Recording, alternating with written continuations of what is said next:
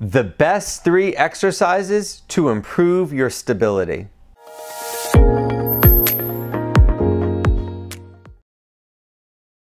Hi, my name is Doug. I've been a physical therapist for 30 years and I specialize in balance problems and helping people learn to walk again. In this video, I'm going to show you 3 standing exercises that I use every day in my clinic to help people regain their stability. Heel to toe walking. To do this activity, you just need something sturdy to hold on to. You can use a countertop, the back of a chair. You can even use your kitchen sink.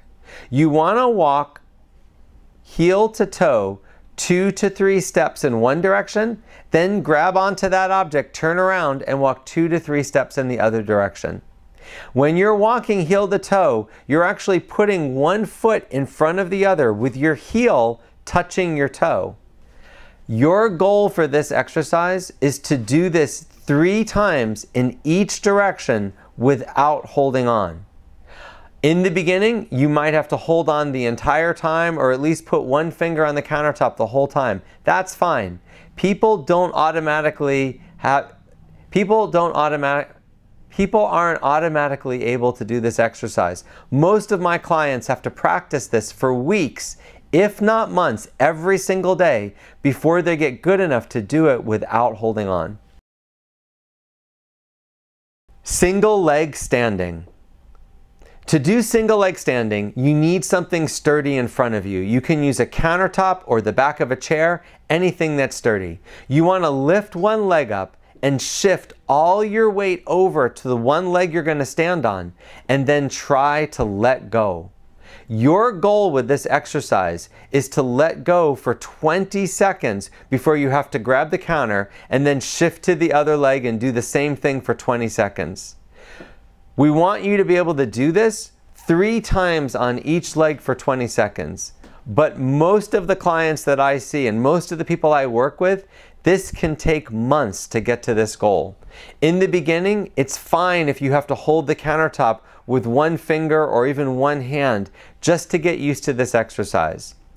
The key to this exercise, the thing that most people struggle with, is they're not shifting their weight enough. When you stand on one leg, you have to shift all of your weight over onto that side to allow you to stand on one leg without holding on. So if you find that you're having to grab the countertop, you're probably not shifting all your weight over. That's the key to this exercise. I find that people take doing this every single day, sometimes twice a day, for 4 to 6 weeks before they really see an improvement and can balance on one leg. Backward walking. To do this exercise safely, you need a countertop or the back of a chair or something to hold on to just in case you lose your balance. You simply want to stand up straight and step backwards 2 to 3 steps. You don't want to step so many steps that you're away from something to hold on to, but you want to do 2 to 3 steps in one direction, then carefully turn around and go 2 to 3 steps in the other direction. Your goal is to do 2 to 3 steps in both directions, repeating that 3 times without holding on. But it's probably going to take weeks of practicing this, if not months, before you're going to be able to do it without holding anything. Balance problems usually result from a lack of practicing balance challenging activities. Most people assume when they've lost their balance that it's just either a function of getting older or it's a strength problem. Countless studies have shown that the real problem is a lack of practicing challenging activities. The 3 activities I've shown you in this video are meant to be done one after another. In other words, you need to master the first exercise by practicing it for a few weeks before you get to the next one.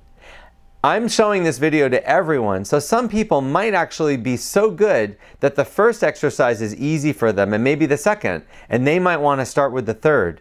But the majority of people that I work with, these exercises are usually done in order. I have them start with exercise 1. I practice that for a few sessions with them over a couple of weeks, and then when they're good with that, then I move to exercise 2. I know that these 3 exercises have helped thousands of people regain their balance, and they can help you as well. I hope you found this video helpful. If you want to see more videos like this, please subscribe to my channel. And if you would like to work with a therapist or trainer that's trained in the techniques that you just saw, they can go to proprioceptiverehab.com to get training from me in exactly how to do this. I offer a course in proprioceptive rehabilitation for physical therapists and personal trainers.